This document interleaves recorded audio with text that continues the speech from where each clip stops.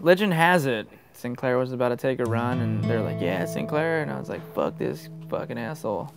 So I snaked him and was skating around, and I thought to myself, like, cause I did a couple tricks that I didn't think I was gonna like make, and I was like, oh, I'm kind of killing it right now, yeah. And then like my run is done, and I go to just like fling like a lip trick or whatever as you're like over skating doing your run.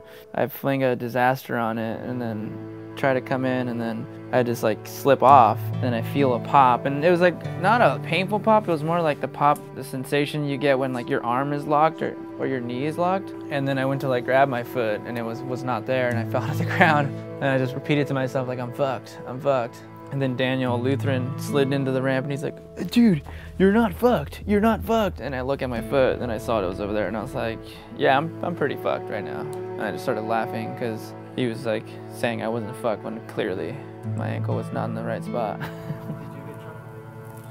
Yeah, I left like 6:30 just to try to beat traffic, and I like was even in more traffic.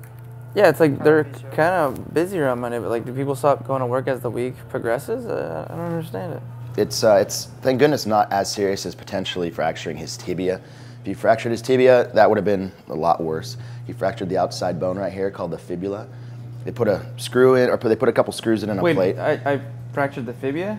The fibula. I've been getting it wrong the whole time. Hey, no problem. But yeah, you fractured the fibula. Oh, okay. And so that's the fibula, and that's the smaller bone that's on the outside. So they put in a plate, a couple screws, and people can skate within a relatively quick period of time after this type of an injury. I can feel it all. I don't feel the laser though. I just hope that works, but it looks cool. But the like this stuff I can feel like being pumped into my feet. You won't feel the laser because it's a cold laser, and cold lasers don't emit heat. So majority of the lasers out there now, they utilize heat, unfortunately, and that causes, it's not that it's a bad thing or a good thing, but too much heat in anything can cause damage or cause problems. Overcook it. Exactly, so there's a reason why you have to wear glasses with that type of laser. With cold laser, we utilize zirconia. It's the first FDA-approved medical device to treat pain for laser. But it also enhances bone healing super fast. It also increases metabolism to the area throughout the cells. That's what we're after.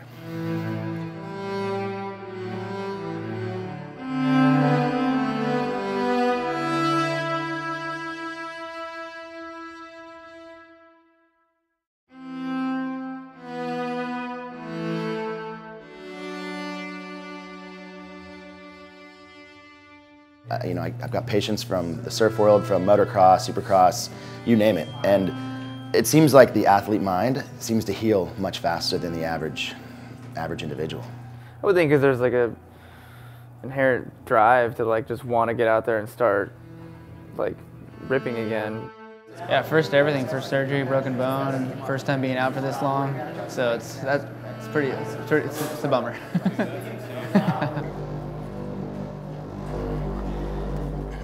Let's look this up, please. Thank you. He has, right here, he's got a plate, and he's got screws in there. There's very little tissue in between that hardware and the outside of the skin. So by me pushing and pushing on here, it's only gonna cause inflammation, cause pain, things that he's not gonna like.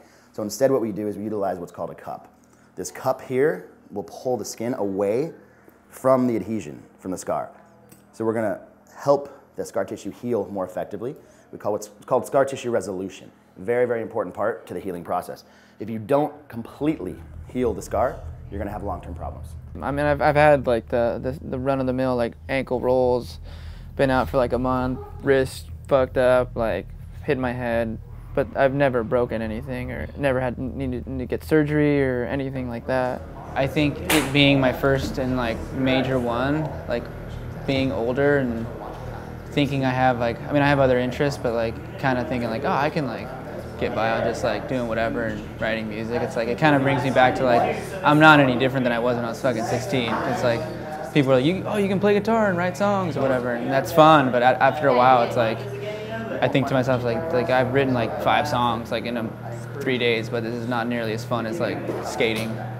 It's like, it's not nearly as cool or fun, you know, because it's like skating makes you happy. If you're sad and you write a sad song, it's not gonna make you happy. I even miss like having like those shitty days. Like with Dakota, he's like, dude, my body feels like shit right now. It sucked today, and I'm like, God, what I wouldn't give for my body to like suck right now.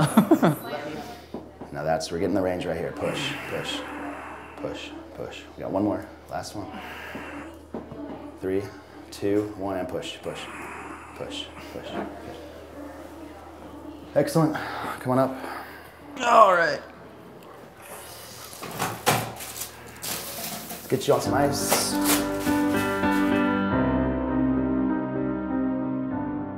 So what time tonight should we get there? We probably gonna go on like around 11:30 or so. So What time are you gonna show up? I'll show up at 8 because I have to be there for all the bros, you know. Of course. But yeah, I mean, I would say like unless you want to see like a kick-ass punk band open up 9:30.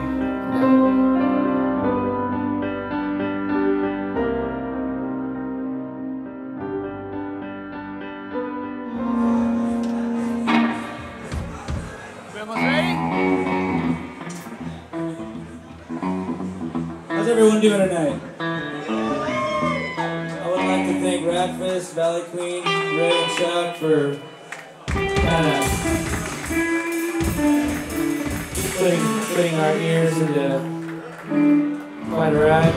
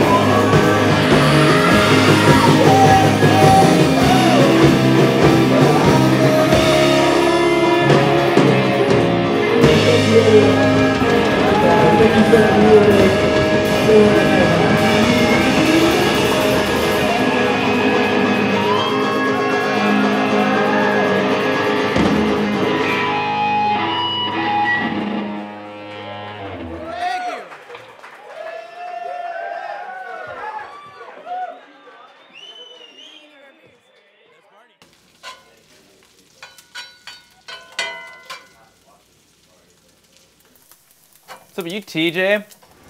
Fucking nothing, bro. Ripping? Been being sick? Yeah. Getting chicks, Classic. pounding him in the face. Yeah. Sick.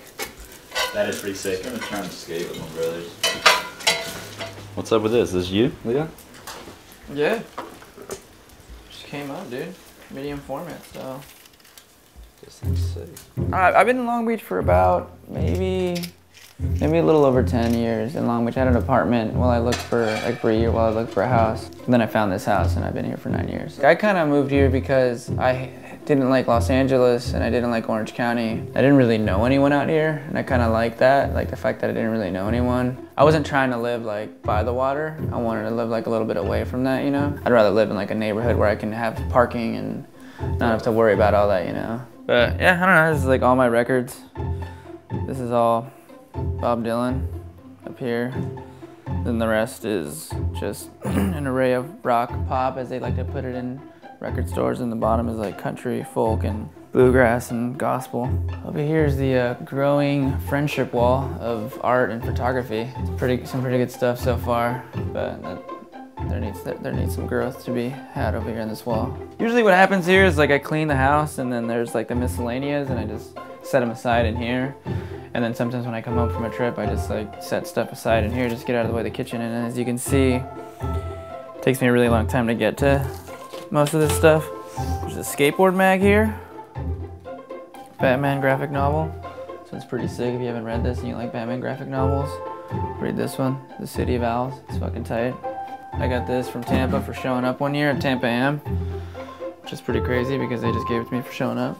It's pretty cool. And then just on this side, guitars from playing shows and switching up my setup, and then I just like slide them in right here, and then I think you'll like this one. This one's usually a one that people usually are like, what the fuck is that thing? This is a 12-string, oh shit, dobro, which is pretty cool. I fucked up a little bit, but you edit that out and just make it sound like I nailed it. Pretty cool though.